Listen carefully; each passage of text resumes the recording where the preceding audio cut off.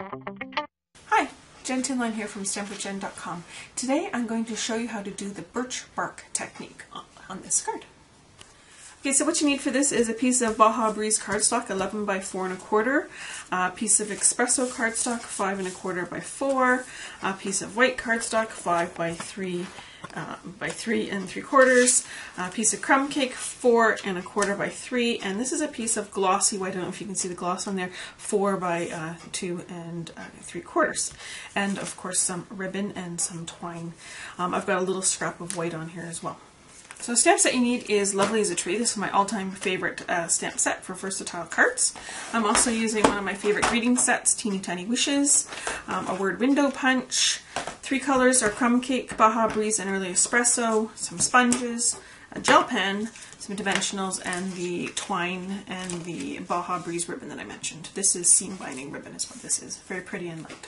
First thing I'm going to do is ink up this line of trees with my Early Espresso ink. I'm just going to really give it a good rub, so it's a very detailed stamp and I want it all to show. And I'm going to stamp these up towards the top of my glossy piece of cardstock, pressing firmly to get all that detail. Like that. And then what you want to do with glossy is let it dry for a second, otherwise you'll smear it when you touch it. So here, through the magic of television, I have one here that's dry. And what I'm going to do is I took a piece of white paper, I stamped this image again, and then I cut it out along the tree line, and this is going to provide my mask. I just have to turn this around so I can see what I'm doing. And I'm going to take my Baja Breeze ink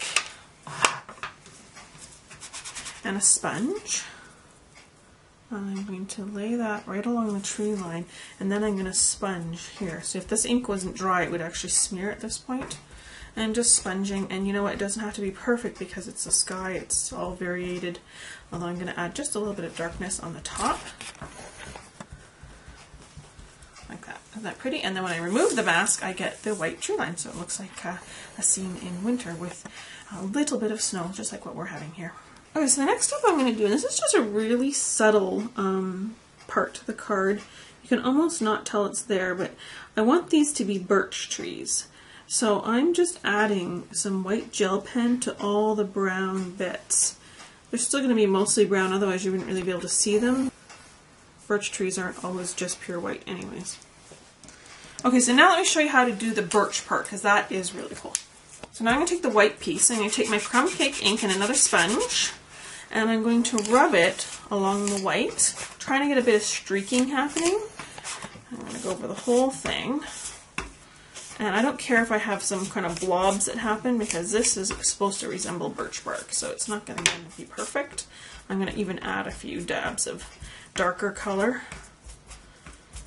So it doesn't look like much other than a mess right now, but wait, this is where the magic happens.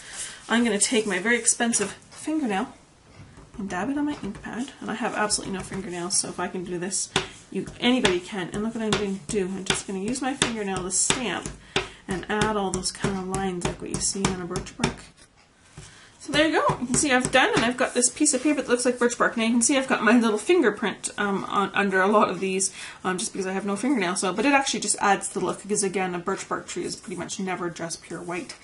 So the rest of this card is just assembly. I've just layered the layers together and taped on the ribbon. So here's again the final project. This is very subtle in the background. You might not even notice it at first, but I actually showed it to my 10-year-old son, and he saw right away that this looked like birch bark. So there's my birch bark tree card.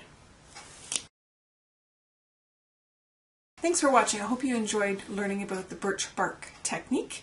Check back to StampWithJenn.com often for other videos and techniques. Thank you.